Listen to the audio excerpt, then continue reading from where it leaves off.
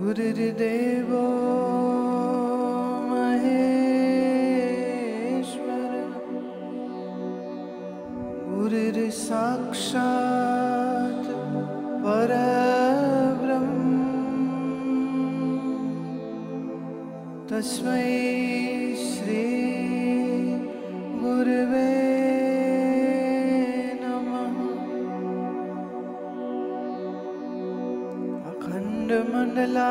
अखण्डमण्डलाकारं व्याप्तं येन चराचरं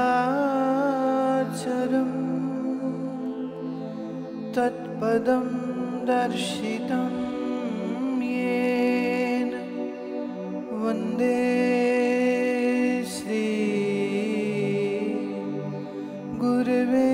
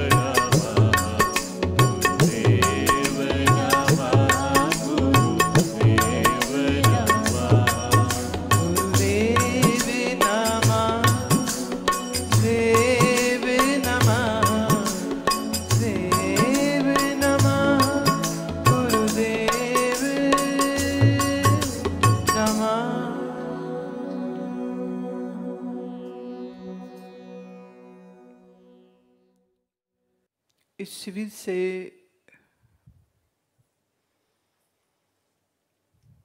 आप सबका वेदांत में और गहरा प्रवेश हो सके और गहराई से स्पष्टता से आप इस विषय के माध्यम से अपने स्वरूप को, अपने आप को जान पाएं और इस मार्ग पर एक सुंदर स्थिति को बना सके। आत्मबोध के बाद अब आपका प्रवेश जिस ग्रंथ में मैं कराने जा रही हूं, ये ग्रंथ भी आदि शंकराचार्य के प्रकरण ग्रंथों में से एक ग्रंथ है जिसका नाम है वेदांत सार। जैसे कि नमा जो उसका नाम है, उस नाम से ही स्पष्ट होता है कि वेदांत दर्शन का जो सार है वह इस ग्रंथ के माध्यम से आप प्राप्त करेंगे। पहले आप सार शब्द को समझें। सार का अर्थ मतलब इसेंस। जैसे कोई आपसे कहे कि पूरे बगीचे को अपनी जेब में भर लो, तो it is practically non-doable thing. You cannot put a whole orchard in your pocket.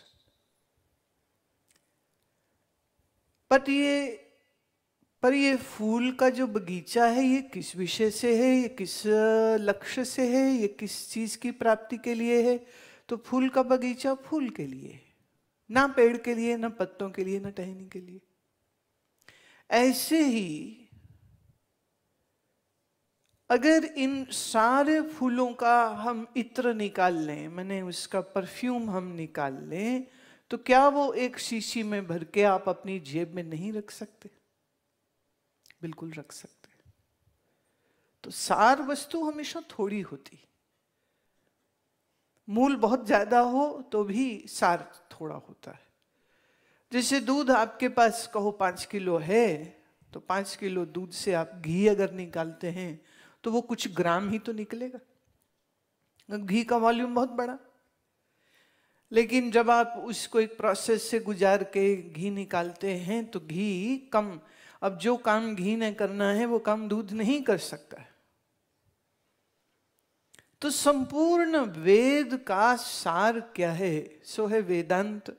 और वेद तो बहुत बड़े हैं, 4 वेद, बहुत बड़ा आकार है। समंदर की न्याय बहुत बड़ा आकार है, कितनी ऋचाएं, कितनी श्रुतियां। पर ये सारा वेद रूपी जो दूध है, ये किसके लिए है? ये वेदांत रूप सार को प्राप्त करने के लिए। और सार हमेशा थोड़ा होता है। ऐसे ही वेद तो बहुत विस्तार रखते हैं। अब जब हम वेद की बात करते हैं तो करीब 80,000 मंत्र तो सिर्फ कर्मकांड के ऊपर है। 16,000 मंत्र उसमें उपासना के हैं और मात्र 4,000 मंत्र उसमें ज्ञान के हैं। अब कर्म के इतने क्यों हैं? क्योंकि ज्यादातर लोगों की बुद्धि बस उतनी ही है। लाइक अ चाइल्ड, उन्हें बस ये करो, ये नहीं करो, ये करो, ये नहीं करो, ये ऐसे करो, ये ऐसे नहीं करो। और ऋषियों ने मनुष्य को धर्म की राह पर जोड़ने के लिए जो अनुसंधान बनाया, उस अनुसंधान में ऐसा हुआ कि पुंसवन से लेके, माने कंसेप्शन से लेके मरने तलक कोई कर्म ऐसा न होगा जिसमें कुछ धार्मिक कर्मकांड न हो रहा होगा, ताकि मनुष्य को यह याद रहे जीवन के हर कदम पर, हर पल पर, हर स्थिति पर, हर स्टेज पर, कि उसका जीवन ईश्वर के लिए, धर्म के लिए, सिर्फ अर्थ के लिए नहीं, सिर्फ कामनाओं के लिए नहीं है, ये तो मोक्ष के लिए। अब जो इतना लंबा विस्तार है मनुष्य के जीवन का, तो उसके विस्तार रूप जीवन के लिए विस्तार से फिर सारे कर्म कांड को भी लाना पड़ा। अब कर्म कब तक करता रहेगा? जब भगवान उन्मुख मन होगा तो निश्चित रूप से भक्ति और उपासना की शुरुआत हो जाएगी। तो फिर उपासना कैसे करे, उसके लिए एक बड़ा विस्तार आता है। ब्रह्मा है, विष्णु है, शिव है, देवी है, कैसे इनकी साधना करनी, कैसे पूजन करना है, कैसे धारणा करनी है, कैसे मंत्र करना है, कैसे मन को निर्मल करना है, कैसे मन को शुद्ध करना है, आदि आदि ये पूरा विस्तार इन 16,000 मंत्रों में मिल जाता है। पर जिसे मोक्ष की वांछा होए या जिसे आत्मज्ञान की वांछा होए, उसे कर्म से या उपासना से क्या लेना देना। अब पर एक ये भी बात है, जिसने कर्म कोई नहीं किया और उपासना भी कभी नहीं की है, सच तो ये है कि वो तो अभी ज्ञान के लिए तैयार भी नहीं है। जैसे किंडरगार्टन, फिर प्राइमरी स्कूल, फिर हायर सेकेंडरी स्कूल, फिर कॉलेज, फिर यूनिवर्सिटी आदि। तो कर्म का जो सारा विस्तार है वो समझिए आपका प्राइमरी स्कूल है। लेकिन जो आपने प्राइमरी स्कूल में पढ़ा है, क्या आप वही कॉलेज में जाके पढ़ेंगे? नहीं, प्राइमरी स्कूल की पढ़ाई अलग होती। वैसे तो ये निर्णय कल ही निर्णय हुआ, क्योंकि मेरे सामने बहुत सी ऑप्शंस थी, अब क्या करें क्या करें। शिविर तो अनाउंस था, पर इस शिविर में हम क्या करेंगे ये हमने चूंकि तय कल किया। पर ये भी एक विषय बड़ा आया कि जो लोग बिल्कुल पहली बार आएंगे उनका क्या, माने जिसने प्राइमरी कुछ नहीं किया उसका क्या, और जिसने उपासना कभी नहीं की उसका क्या। तो ये बड़ी समस्या है। पर मैं ये मानती हूं कि कभी कभी, जैसे आज के समय में आपदा आई पड़ी है गर्मी की वजह से। गर्मी क्यों है? पेड़ नहीं है। पेड़ क्यों है? आदमी ने खेती के लिए या मकान के लिए उसको काट दिया। अब बहुत सारे वृक्षों को लगाने की आवश्यकता है, तो लगाते जाओ लगाते जाओ। कुछ चलेंगे कुछ नहीं चलेंगे, पर फिर भी लगाते जाओ। अगर लगाए ही नहीं तो समस्या का समाधान ही कभी ना हो पाएगा। उसी सोच के साथ हम वेदांत में प्रवेश दे रहे हैं उन सबको भी जो बिल्कुल पहली बार आए हैं, या जिन्होंने कभी कुछ नहीं किया है, या जिनके अभी मन की शुद्धता भी नहीं है, और जिनकी अभी पूरी तैयारी भी नहीं है। पर मेरे को ये लगता है कि आपदा का टाइम हो तो फिर उसमें ये कुछ कंसोलेशन प्राइजेस जो है वो देने पड़ जाते हैं। उसको हम लेते हैं। आदि शंकराचार्य जी के अगर हम कहें तो सबसे अधिक अगर